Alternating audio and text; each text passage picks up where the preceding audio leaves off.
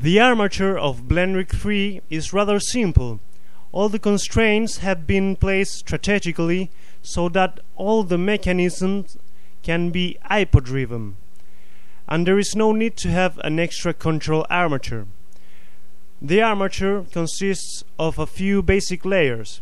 The main layer, which has all the controllers and the main deformation bones, a secondary deformation layer that has a few deformation compensation bones, a third layer with some mechanism-specific extra bones, and the facial layer. There is also a layer that contains the dummy bones I created to be able to easily select the vertex groups of the muscle objects in the model. Anyway, the only bones that the user has to take care of are the controller bones of layer 1 and 2.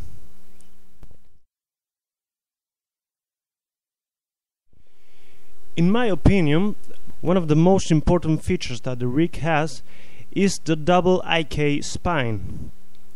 At first glance, the spine might look like a simple IK mechanism, but it is much more than that.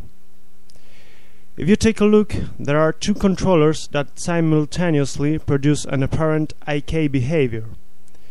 It is much like a spline IK system, but it is actually a double IK system. See that there are actually two spines, one pointing upwards and another one pointing downwards. Their controllers interact with each other, allowing the double IK effect. The spine behaves as if it was one big IK chain, but actually each bone in the spine has its individual IK chain. The neck also uses the same technique. In this version of BlenRig, I also added the possibility to control the spine in an FK way, just in case someone is not comfortable with the double IK system, which I think is much more flexible and precise.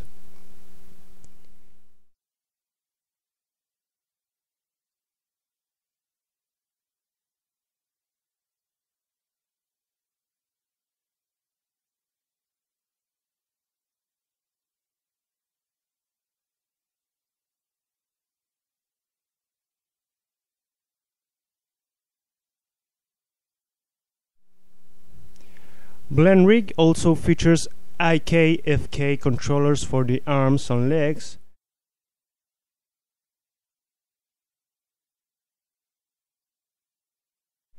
targetless IK for the fingers,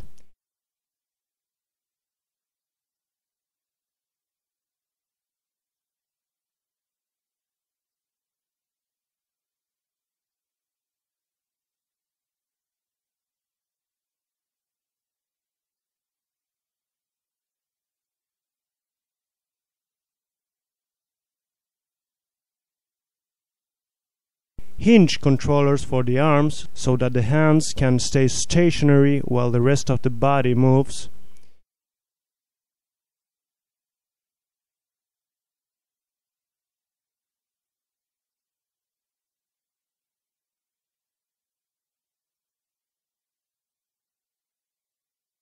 double pivoting foot system,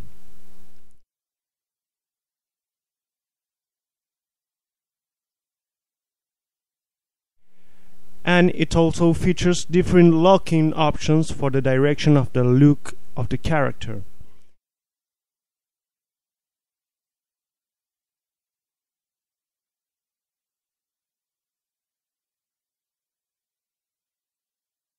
There is also a fancy breathing system based on a mix of shrink wrap and lattice deformation.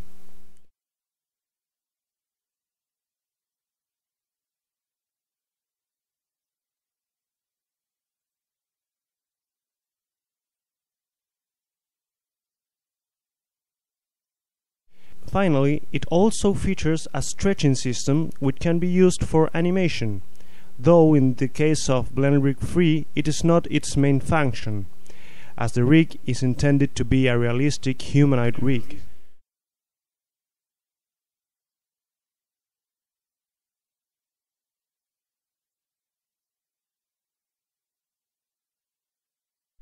Until now I have shown you all the main mechanisms of BlenRig, but I haven't shown you the feature that I consider the most significant of all. It's transferability. You may have or may have not realized that all the techniques used in BlenRig imply that the rigging is actually independent from the character's model itself. The only thing that connects the character with the rigging system is a vertex group called noMeshTheForm, just like in the Big Bug Bunny characters. So, if I was to delete my model and use a new one, all I would need to do would be to paint the vertex group called noMeshTheForm, and I would have a brand new working character in a couple of minutes. Then, of course, I would have to weight paint the vertex groups that define the influence of the muscles, if I wanted the rig to work with muscles. But that is just an extra feature that it is not part of the main mechanism. So, as you can see, the model is totally independent from the rig itself, and that allows BlenRig to be totally transferable. Now, you may be wondering about what would happen if you had a model with different proportions. Well, fortunately, that is all covered.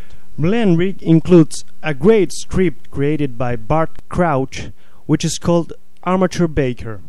Basically, the script bakes the pose mode of the armature into edit mode. But it also takes into account all the copy rotation, location and scale constraints that BlenRig has, and also the stretch 2 constraints. Once the pose is baked, the script also resets the stretching values of the stretch 2 constraints and all the lattice objects that the rig may have. This delivers a new armature ready to be used in no time. Let me do a little demonstration of what this all means. First, I'll stretch the rig as the first step into making a new character.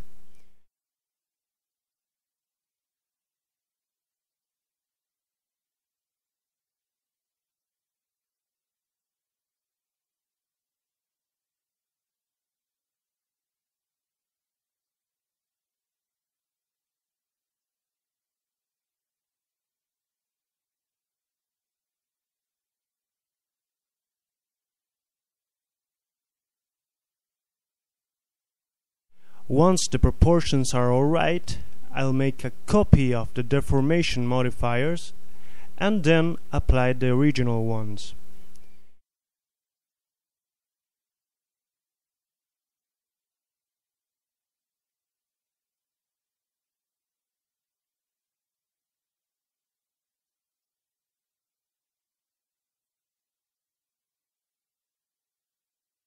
Now I'll run the Armature Baker script and that's it.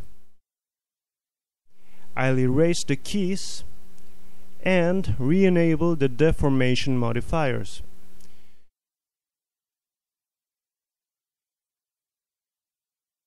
So, you can see that I have a completely new character ready to be remodeled or sculpted, but with a fully working rigging system that already fits the proportions of the model. This same technique applies for reusing the rig for a new model.